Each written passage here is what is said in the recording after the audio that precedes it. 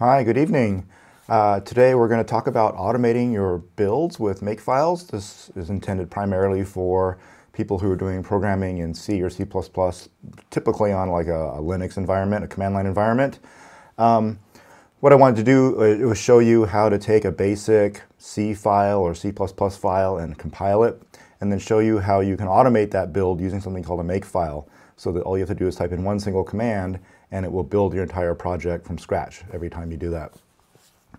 So what I have here on the screen here is just a simple little program. It contains a main down here at the bottom. And what this program does is it just basically computes the distance from the origin to some XY value on the coordinate system. So it prompts you to enter an X and a Y value, and then it computes the distance using the distance formula and prints it out. Some silly little program. But what I've written here is a function called getDouble. And what getDouble does is it is given a prompt and then a minimum value and a maximum value, and it prints out the prompt, prompts the user to type in a double value, and then makes sure that that value is within the specified range, and if it's not, then it goes back and it reprompts the user over and over again. So a nice little like utility function that you might want to use in your program. Okay, so let's compile this. So we'll go clang geom.c-o geom. And right now it comes back and it gives us an error, and it says there's an undefined reference to pow and square root. Those are the functions invoked here and here. Those are functions that I didn't supply. They're actually part of the math library. So to get this to compile correctly, I need to run that command again, but add on -l and m, like this, and that tells it to link to the math library. There's actually a file out there called libm dot some extension, usually it's .o or .so. What it does is it goes out and it looks for that file, libm dot SO in this case, shared object, and it links that into your program. You may be wondering, like, why isn't this sufficient to include the square root and power function? That's because the math.h file does not actually contain the code for doing the square root and doing the exponent or the power function. It just contains the function prototypes, and I'm going to show you during this live stream about function prototypes and why they go into these files called .h. But the important thing is that math.h does not contain the actual code for doing square root and power. All it does is includes enough information so that the compiler knows about the existence of the functions, but doesn't actually have the code for it itself. You need to link it in with the math library to get the actual code for the square root and the power functions among all the others that are part of the math library. Okay, so this compiles the program, and then I can run it. And it says enter the x value, so I could do like 3, y is 4, and I get 5 as the distance, and so we know it's working correctly. Okay, so I want to, before we go much further, I want to talk to you about what happens when you actually invoke the C compiler. Ours is called Clang. You may be using GCC. There's a bunch of others, but all the options are pretty much the same. So we start with a source file, like a .c file. And then that goes through what's called the preprocessor. And the purpose of the preprocessor is to handle things like the hash include and the hash define directives.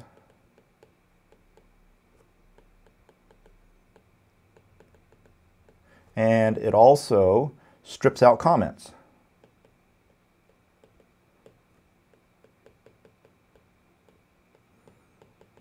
Okay, so the preprocessor does two things. It handles all the directives that start with the hashtag in front of them, and it also strips out any comments that are in your programs. There's a bunch of other things that it does, but those are the two primary things that it does. And then what you get out of this preprocessor is a processed C file that has, literally, if I switch back to this screen here, it's taken the contents of these files here, went out on disk, found those files, and it just copied and pasted them right into your program. So actually your program gets huge at this point because these two files, standard.io.h and math.h, are fairly big, and they just get copied and pasted right into that spot right there. Okay, so I don't know what this is, a processed file of some sort, but at this point it now goes through the actual compiler. And the purpose here is to translate C to assembly. Okay, so the compiler actually doesn't produce an executable. The compiler just converts the source file into an assembly file. And so what you get out is a file that ends in .s. Okay, and there it goes through the assembler. And the purpose here is to translate assembly to what's called an object file. So this object file has nothing to do with objects like in C++ or Java. It's called an object file because it's a compiled file that has been targeted for a specific CPU and a specific operating system, but it's not a complete executable. So the extensions on these object files are .o, little o. And then from there, it goes through something called the linker. And this brings together object files and produces an executable.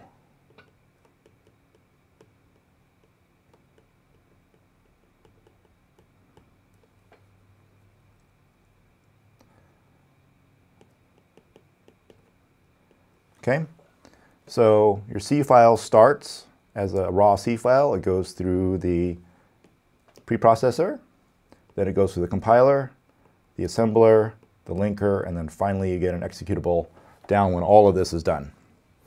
Incidentally, each one of these steps can be invoked with a specific option to the compiler.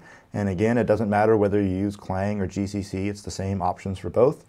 To run the preprocessor, it's -E. To run the compiler and stop at the source file, it's at the assembly file, it's -S. And then to run the process all the way through to the object file, it's dash and then a little c. And then the linker is actually invoked as the last step, and there's a way to invoke just the linker, but it's not important at this point what that is. These three options here, E, S, and C, are the important ones for now. Okay, so just to recap here, if you do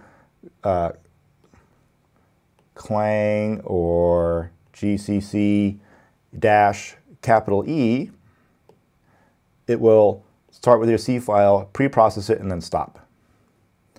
And then if you do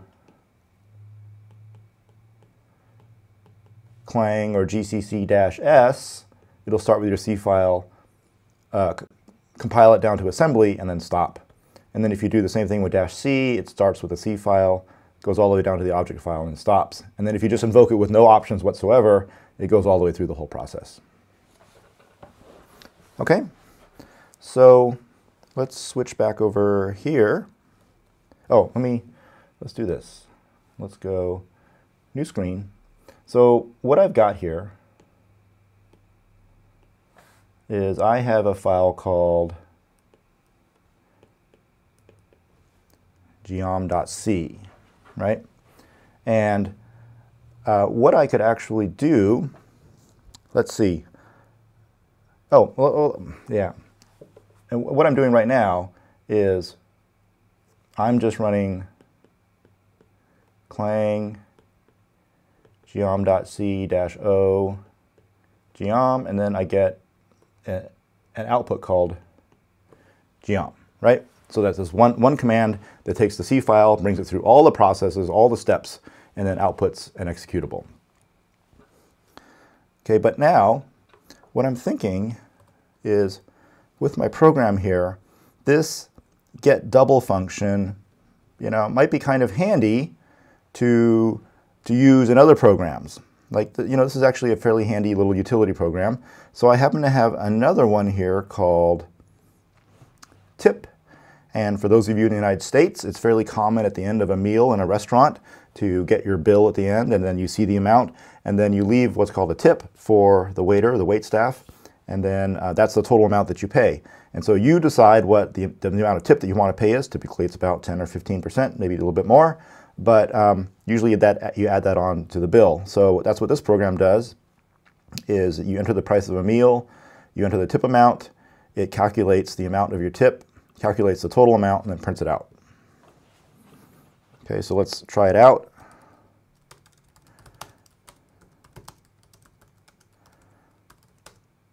So enter the price of the meal, let's say it's $20, and I want to leave a 15% tip. So it says that I should leave a $3 tip, and the total amount is $23. Okay, but like I said, this get double would be a handy function to run here, because I want to be able to make sure that they type in say a positive number for the price of the meal, and the tip amount should also be a positive number, and it should be between like 0 and 100%, whereas the price of a meal could be 0 to just about anything.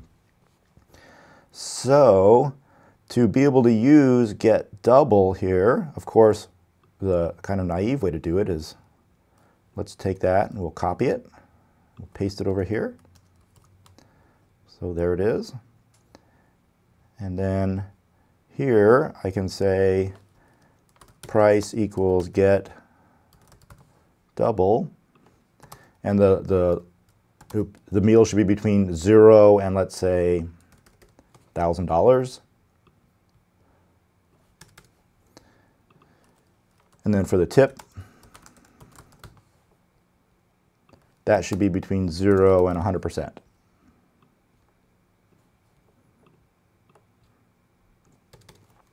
Okay, so let's save it, recompile it. There we go, and then we'll run it. So let's say $20, and then for the tip amount, we accidentally put in 150, so it says tip amount must be at most 100. We can put in a negative number, and it says it has to be at least 0, so we can put in 15, and then it's working here. Okay, so the point of this was I have this function called getDouble, and in order to use it in two different programs, I had to copy and paste it into both the files. And of course, you're thinking, there's got to be a better way to do this. What I want to be able to do is take getDouble out of this file and put it into its own file, and then have both of those programs refer directly to it. So that's what we're going to do, is I'm going to copy this, and then I'm going to create a new file, paste it in, and then we'll save this, and we'll call this something like gd.c, getDouble.c. And then in my geometry program, I can get rid of it. Right? I don't need it because it's in another program, another file. Same thing in tip. I can get rid of it there.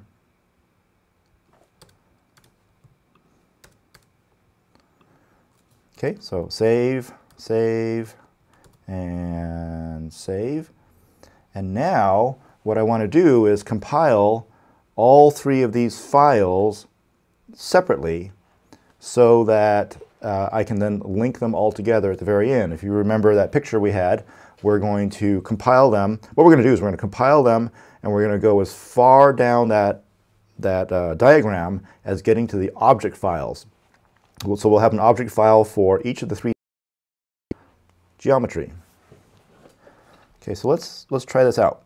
So down here, I'm going to go clang -c, because I only want to go as far as creating an object file, gd.c. And this one gives me some warnings. It says, I don't know what printf and scanf are. And that's because in my gd.c file, I need to include standard.io.h so that gd.c knows about these functions. So I've saved it. Let's try it again. Okay, wait, hey, that compiled. And it looks like in the directory, I now have a file called gd.o. That contains the compiled version of gd.c. It's not a complete executable. I can't run it, but it's the compiled version of gd.c. And now let's try to do the same thing for geometry.c. And it says, can't do that. Or at least it gives you a warning. It says, you're trying to use a function called getDouble, and I don't know what getDouble is. So the solution here, well, one thing we could do is we could say include gd.c like this.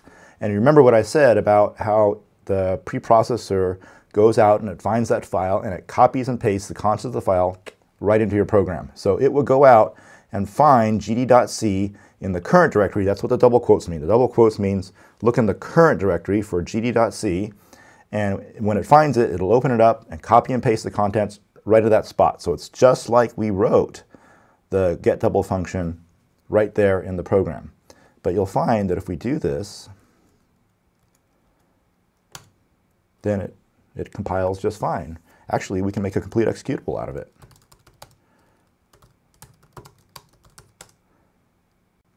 And link to the math library.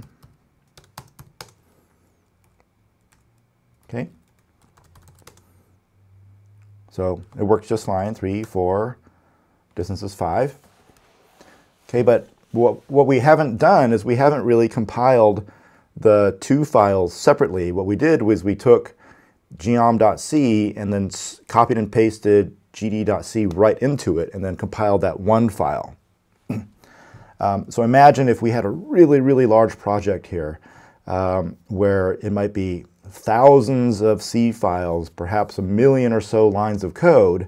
What we don't want to be doing is taking all of our C files and copying and pasting them into one giant file, because that would mean we'd have to compile a 1 million, the result of the copy and paste would be a 1 million line file that we would have to compile all at once. What we want to do is compile each one of the files separately, so that if we change one of the files, we can just recompile that one small one and then link them all back together again. Okay, this is a lot faster than compiling 1 million lines all at once. So just change one little file, recompile it, link it all together, and then you've got a new executable. So what I really want to be able to do is compile geom.c separately, totally independently from gd.c, rather than including them. But you saw how if we take out this include, it doesn't work so well. So that's because geom.c needs to know about the existence of getDouble. It doesn't need the code for it, it just needs the existence, which means all it really needs is a function prototype for it.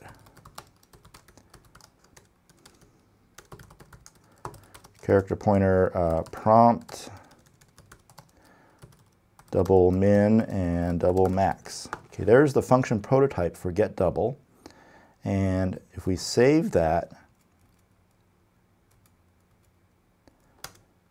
we can see that we can compile geom.c to an object file. So now I have, where is it? Let's try that again. Oh yeah, here it is, geom.o, right there. I didn't see that at first. But there's the object file. Here's gd.o. There's its object file. And then we can just compile link the two of them together. So if we say clang geom.o and gd.o and output that as geometry, geom, along with linking to the math library, then we get a complete executable. And then we can run it. 3, 4, outputs of 5. Okay, so let's switch back to this picture here, and let's start a new diagram. So I have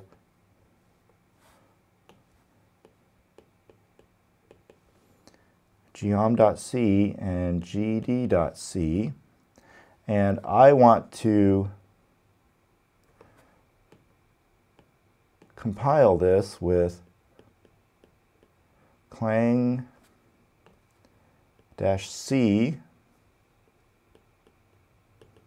geom.c, and the output of that will be geom.o. And then with gd.c, I'll compile that one with clang-c gd.c. and the output of that is gd.o, and then I will link them together with clang geom.o, gd.o, and then output it to geom, and then don't forget to link in the math library. So there's the one big command that I use there, and then the output of that is the executable. So it's 3 commands to compile this program, but those are all the steps separately done, and it seems like it's complicated now, but it's actually going to save time later on. Okay, now let's think about what we want to do with our other file, which was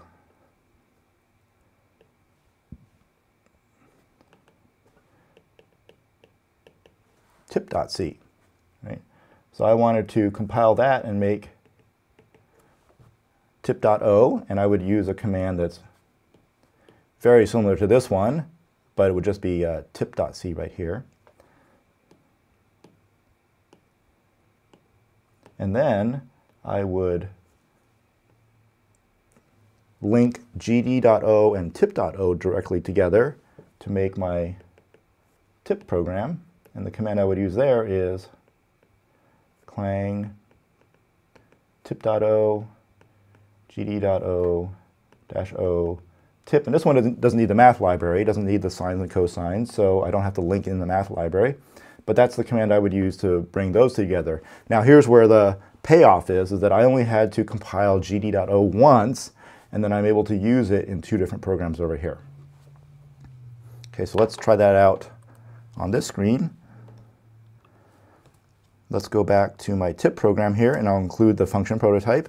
Double get double character pointer prompt double min double max. I'll save it so I can compile tip.c, and then just link it all together.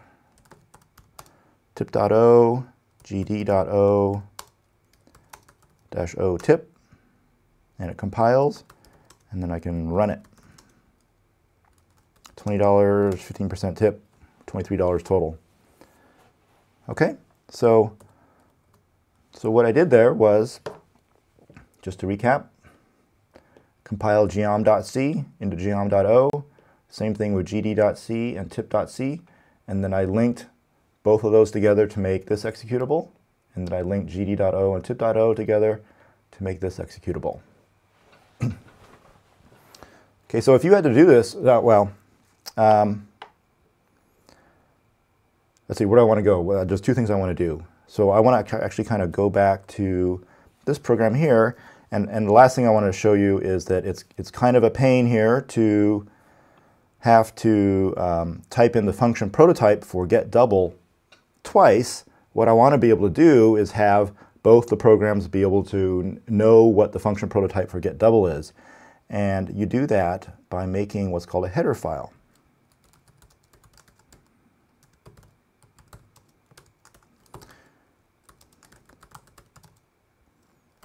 This is exactly what I typed in before, but I've just put it into its own file. So I'm going to save this as gd.h.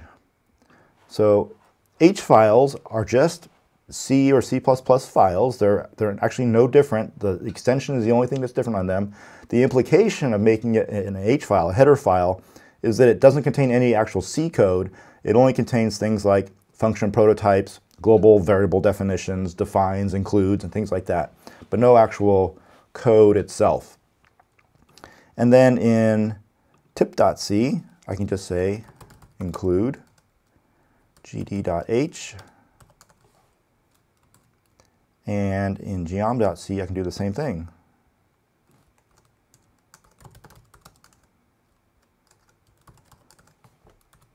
And then let's just verify that it all compiles. Okay, there's tip.c.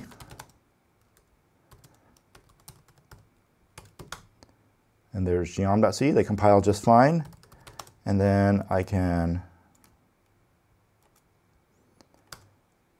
bring tip.o and gd.o together to make the tip program.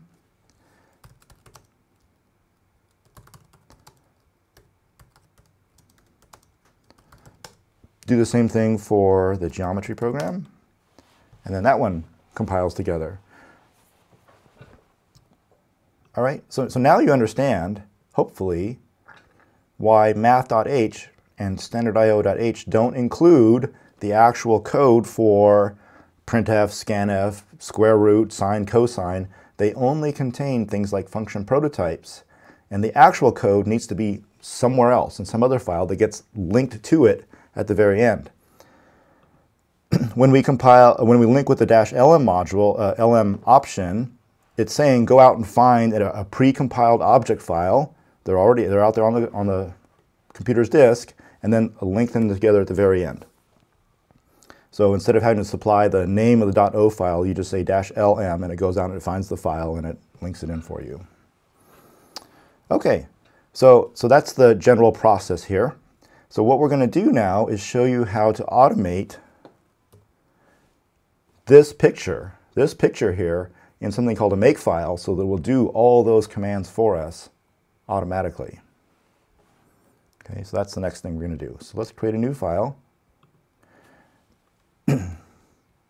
And this file should be called Makefile. And actually, by convention, it's given a capital M, but it doesn't matter, really. But the convention is it's given a capital M with its name.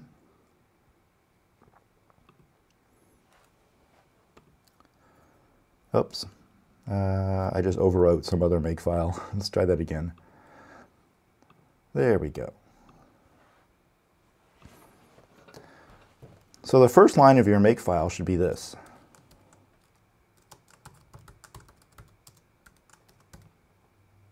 And this is actually a comment.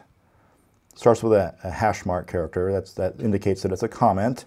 But what this comment does is it tells this editor to format this file as a Makefile. In particular, the formatting for a Makefile is very specific. It's broken up into a bunch of chunks, and each one of these chunks is called a recipe. And the recipes have the format target, colon, dependencies, and then on the next line, there's a tab, and then an action that you take. And this is the important part here, is this right here has to be a tab. In other words, you're going to hit the tab key on your keyboard, and most of the time what the editor is going to do is, instead of actually inserting one single ASCII tab character, which I think is a Control-I, it's going to put in 4 spaces. And that's actually not allowed in a Makefile. It has to be one single tab character. So putting in this comment at the top tells the editor, disable the action, disable the default of putting in 4 spaces and actually allow me to put in a single tab. Okay, so this diagram that we have is called a dependency tree. Okay, it says that in order to build this executable, it depends upon geom.o and gd.o existing. And in order to build geom.o, it depends upon geom.c. In order to build gd.o, it depends on gd.c. Same thing for tip.o and tip.c. So there's a dependency here that geom depends on these two, and then geom.o depends upon this one, and gd.o depends on this one.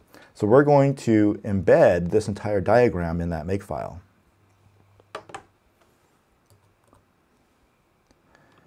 So this is the format of it. Yeah, actually I want to turn these into comments so they don't get acted on. Okay, so the first target is going to be geom.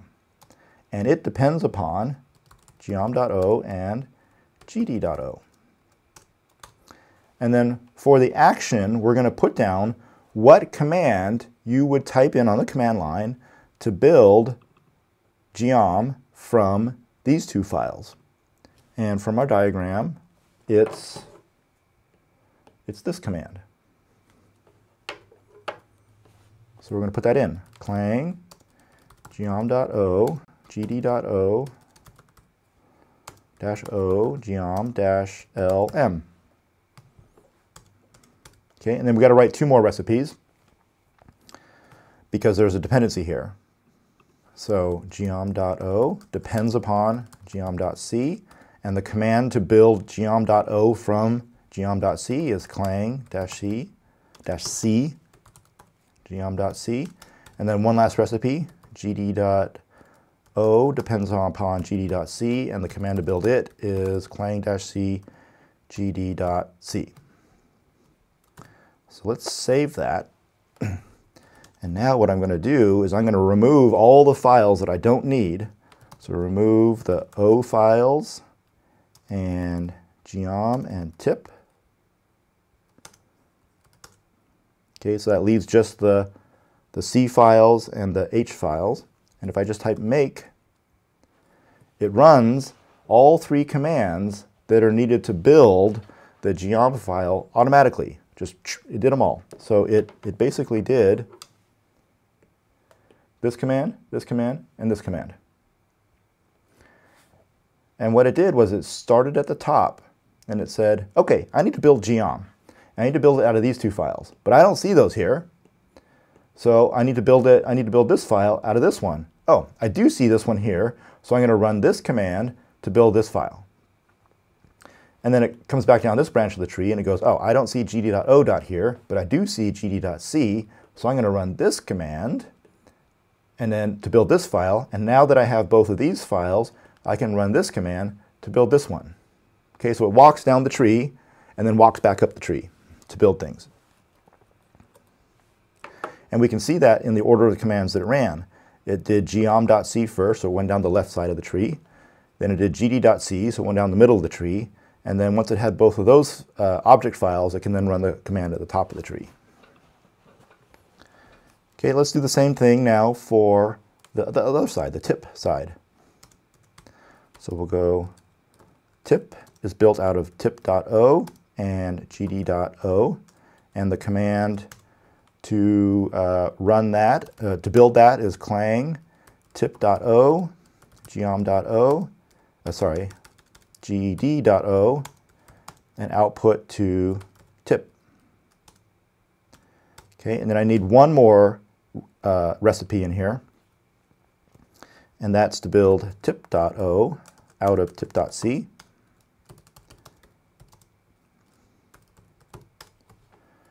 And then we'll save it.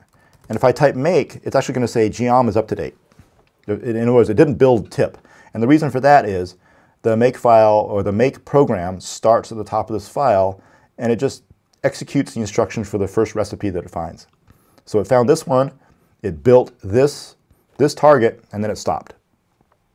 So in order to make it build this one, I just come to the command line and say make tip, the name of the target that I want, and it goes down and jumps to that target and then builds that target from those dependencies.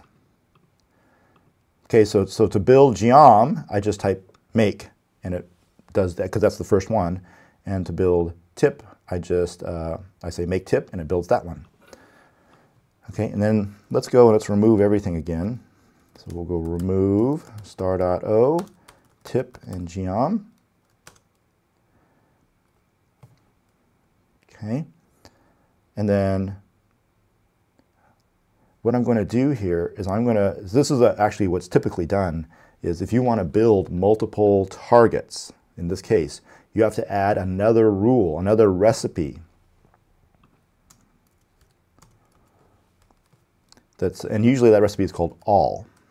And you just list out after the word all each of the targets that you want to build by default. So that's all you got to do there. And there's no action you write for that. No action at all. So what it does is it starts at the top, it finds this target, and it says, oh, I need to build this one and this one. And then it goes and it builds this one, and it builds this one, and then you're done. So we'll save that, and now I can just type make, or I can type make all, same thing. Just type make, and it very quickly goes and it builds everything. That's really cool. So now I could do something like, let's say I go into here and I change something here, like let's change this to miles. Okay, I know the units don't matter, but I just made one little change. I saved it, and now I'm just going to type make. And notice that it only recompiles the one file that changed and then relinks everything together. Okay, this is the real awesome thing about Makefiles, is it actually looks in the dependency tree. So it looks down this tree and it goes, okay, I need to build geom. I see geom.o here, but it is older than geom.c, so I'm going to recompile it. And then gd.o, but that's newer than gd.c, so I don't need to recompile that. So it doesn't rebuild this, but then since this dependency changed, it reruns this command and builds this one. And then it walks down this tree and it goes, didn't change, nothing to do. And then it stops there.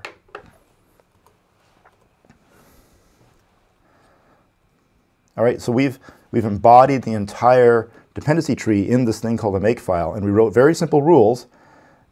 We put in a target, we put in what it depends upon, and then we put in a rule to describe how to build that. Now actually our Makefile isn't quite complete because there's one file that's in our project that isn't listed in this Makefile, and that's this one, this gd.h. Okay? So what we actually need to do is say geom.o depends not only on geom.c, but also on gd.h. Because if we were to ever change this header file, like add on a new function to it, or if we were to, let's say, change the function prototype, change the name of the function, or change one of the types, then we would want to recompile the geometry file. And the same thing for tip. Okay, if that header file ever changes, we want to recompile. And probably the same thing for gd.o, although it's not listed explicitly in the header file. Basically, what you do is you go through your C file and you look for anything that's included. So anything that's needed to build this particular file, you need to include in the Makefile. Now, we don't have to include standard.io.h because that, like, for all intents and purposes, never changes. So you don't have to worry about that. But gd.h might change, so we need to list that here in our Makefile. And what that means is that our picture actually changes a little bit here. We have a new thing called gd.h right here. And there's a dependency here on that to go to that one, and there's a dependency to go to that one there. Okay, so if this file ever changes, we want to make sure we recompile this one to build this one, and if this file ever changes, we'll rebuild this one. In fact, let's demonstrate that. So let's go into g.h and let's make a change to it, but we can even just add a comment.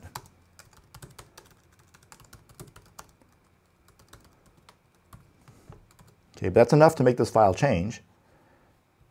And then we'll go down here and we go make. And, oh, I didn't save my Makefile. There we go. Make. And then it rebuilds the whole thing. Okay, but notice that gd.c is not included here because it didn't change. The only thing that changed was gd.h. All right, so that's the basic idea behind Makefiles, is it embodies a dependency tree, and the function for it, the format for it is really simple. It's a target, dependencies, and then an action to take.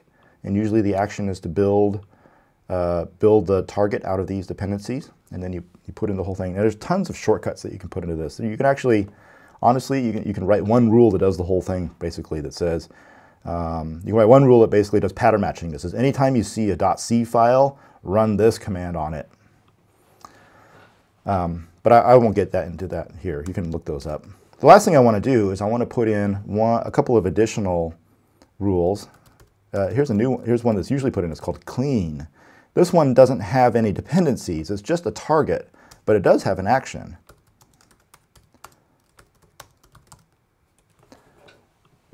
So the purpose of this one is to clean up your project directory so you leave just the source files. It removes the object files and removes the executables. Okay, I'll save that, and if I say make clean, then it cleans up my directory, and then I can say make, and then it rebuilds the whole thing. So if you ever want to just kind of start over again, if you want to clean up your entire project and rebuild it from scratch, you go make clean, and then make, and then it's 2 commands to do it all.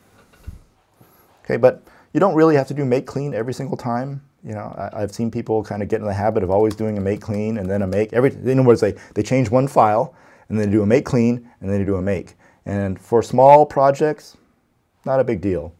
If this was a big project with a couple hundred or 1,000 files in it, you really don't want to be doing a make clean every time you change one little file.